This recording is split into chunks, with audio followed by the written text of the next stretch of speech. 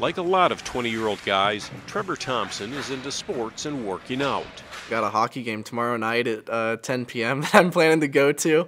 And I've been lifting weights and going to the gym.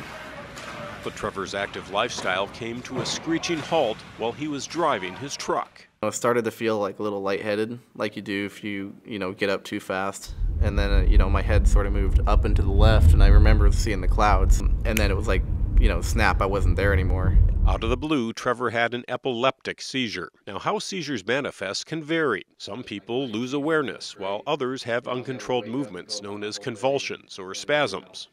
Epilepsy can really affect anyone across the age spectrum. Sometimes it can start earlier on in life and get worse over time. Sometimes it can present late in life, and it just has to do with the type of epilepsy and the underlying cause of epilepsy. For most people, medication therapy can help control the seizures, but when drugs are not effective, surgery may be an option. In Trevor's case, doctors at Mayo Clinic used advanced imagery to find the cause of the seizures. Started doing imaging. They were able to tell us pretty quickly what was going on. Saw a very specific abnormality.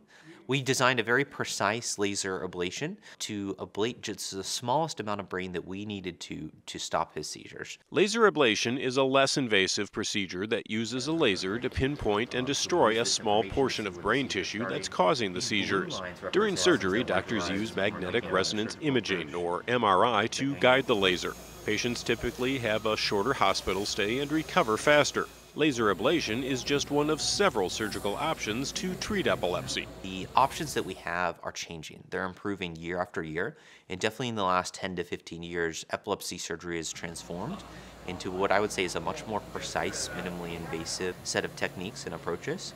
How we can design a personalized approach from a surgical perspective that maximizes their function and optimizes their quality of life.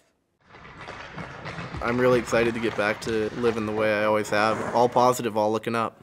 Here we are, seizure-free now. So, they did their job, and all's well that ends well. For the Mayo Clinic News Network, I'm Joel Streed.